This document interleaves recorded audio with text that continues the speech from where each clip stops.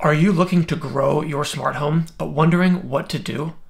I'm going to show you 13 smart home gadgets that I use every single day. These are devices that save me time, money, and help me become more productive. Let's do this.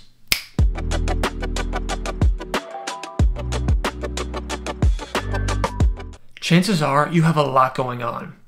By automating tasks around your home that were previously manual, you can help get back some of your limited time and put them toward other things that you'd rather be doing. Enjoying your hobbies, spending time with family or friends, or just doing your job. Let's dive right into 13 smart home devices that I use every day to do just that. You can find a link for each of these in the video description. Let's kick it off with one of the more unique devices on this list, one that I haven't seen anyone else talk about. This is the Aquanta water heater sensor. It works with both electric and gas water heaters. I'm using it on a gas water heater. Installation was super simple. You attach the hot temperature sensor to the temperature, pressure, and relief valve, and the cold temperature sensor to the cold water inlet. The sensors connect to Aquanta, a small blue box that sits atop the water heater. My gas water heater is power vented, so the power vent plugs into the Aquanta, and the Aquanta plugs into the wall outlet. From the Aquanta app, you can see how much hot water is available, the current water temperature. You can see your energy consumption by day, week, or month. You can boost the water heater for more instant heat, especially if you have guests over. And you can set the Aquanta to away mode to save energy. Within the app, you have 4 different control modes to choose from, including Aquanta Intelligence, Time of Use, Manual, or Temperature Control. I use this to monitor and lower our energy consumption, boost the hot water if we have guests over, and set it to away mode to save energy. Staying on the topic of energy, I'm using several smart plugs with built-in energy monitoring. I'm using the TP-Link Casa Smart Plug, but you could use another brand if you wish, so long as it has energy monitoring. But these little devices provide far more utility than knowing the energy consumption. I've got one plugged in to my smart TV and another plugged into my washing machine.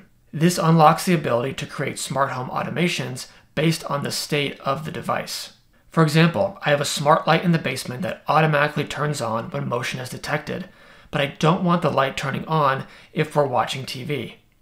By using the smart plug with energy monitoring, I'm able to know if the TV is on based upon how much energy is flowing through the smart plug. This allows me to create a condition in my home automation that says, do not turn on that basement light if someone is watching the TV.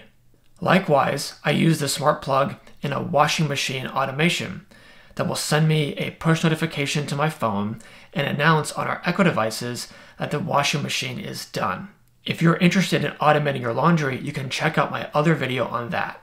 If you really want to save money on energy, look no further than a smart thermostat. I'm using the Honeywell Home T5 smart thermostat. You could use another one so long as it's smart. This allows me to not only set the HVAC mode remotely, but also create automations that are tuned to our behavior. If someone opens a window or door, then it will automatically pause the thermostat so we don't waste money on energy while the outside air is flowing in. If nobody is home and the thermostat is on, I get a push notification asking if I'd like to turn off the thermostat. Likewise, if my wife or I are headed home from work, it will automatically turn on the thermostat to the last saved state. That way the home is comfortable by the time that we arrive home. I have another video just on smart home automations for energy if that's something that you're interested in. To create automations like I did for my thermostat, you need reliable presence detection. Presence detection is really the lifeblood of my smart home. So many of my automations depend on knowing who is home and who is away. To achieve this, I'm using the Everything Presence 1 sensor. This little device packs a lot of sensors inside, such as temperature, brightness, humidity, motion, and millimeter wave. The millimeter wave sensor is the key one, as that allows me to know reliably if someone is in a room. I've got 4 of these devices around my home, and I can't imagine my smart home without them. If you want to know more about how I use presence detection with this sensor, you can see my video just on that topic. When we're not at home or when we're sleeping, we use Ring alarm and Ring contact sensors for peace of mind. With Ring alarm integrated into our smart home, I can get push notifications on my phone asking me if I'd like to arm the alarm when everyone is away and the alarm hasn't been set yet, or send a notification asking if I want to disarm the alarm upon arriving back home. Ring contact sensors not only provide an element of security on doors and windows, but also open up other smart home automation use cases, like turning on the porch lights when the back door is opened in the evening, or pausing the HVAC when a door or window is opened, like in the example that I shared earlier. I like that Ring alarm has cellular data backup if the power goes out, and we have 24/7 professional monitoring. For additional security, I'm using Ubiquiti Unify Protect cameras around my home. A particular favorite is the Unify G4 doorbell at my front door. Not only is the image sharp and quick to load, but of course I can integrate it in automations, like sending me a push notification if a person is detected at the front door, including a real-time image snapshot to see who it is. I'm also able to tailor the audible doorbell chime to have it only ring when it's outside the typical hours that someone might be sleeping. On the front door itself, I have the Yale Assure 2 Z-Wave Smart Lock. I have several smart locks around my home, but this one is a particular favorite. The design is attractive, and because it uses Z-Wave, it's super reliable. Of course, you can enter a PIN code to enter the home, so no key needed. But I use it in automations, like automatically locking the door if it's been left unlocked for a certain time interval, or auto-unlocking the door upon arriving back home. If you're looking at smart locks and you aren't sure what to get, I'll leave a link to my video on that. Moving to the largest door of the house, I'm using the RAT GDO Wi-Fi control board to make my garage door smart. It hooks up to my existing garage door opener and allows me to seamlessly manage my garage door from my phone or via smart home automations. I even have a widget on my iPhone lock screen where I can just click to open or close the garage door. Super convenient. Automations ensure that my garage door is never left open by accident. If you're interested in learning more about this, I'll leave a link to my video on this topic. No smart home would be complete without smart lighting. I've tried tons of different smart bulbs and smart switches over the years. My go-to favorite combination is pairing a Philips Hue smart bulb with a Lutron Aurora smart dimmer switch. This allows me to adjust the room's ambiance, from cool lights during the day to warm lights in the evening, or even colored lights for a festive occasion, while still having the convenience of a wall switch. I connect these lights to my smart home, which dynamically adjusts the brightness and color temperature of my lights depending on the sun's position in the sky. This way, I don't have to fiddle with an app in order to adjust the brightness or the color temperature depending on the time of day. It just synchronizes all of my lights to the right brightness and the right color temperature for maximum comfort in my home. I love this. If you're interested in this lighting setup, see my separate video on Philips Hue.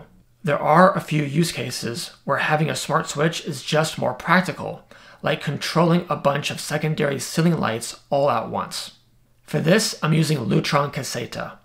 Like Philips Hue, Lutron Caseta offers unbeatable reliability. They just always work. If you want to learn more about smart bulbs versus smart switches, be sure to check out my other video on that. For controlling just about any light, or to trigger an automation, I'm using the Aqara wireless mini switch.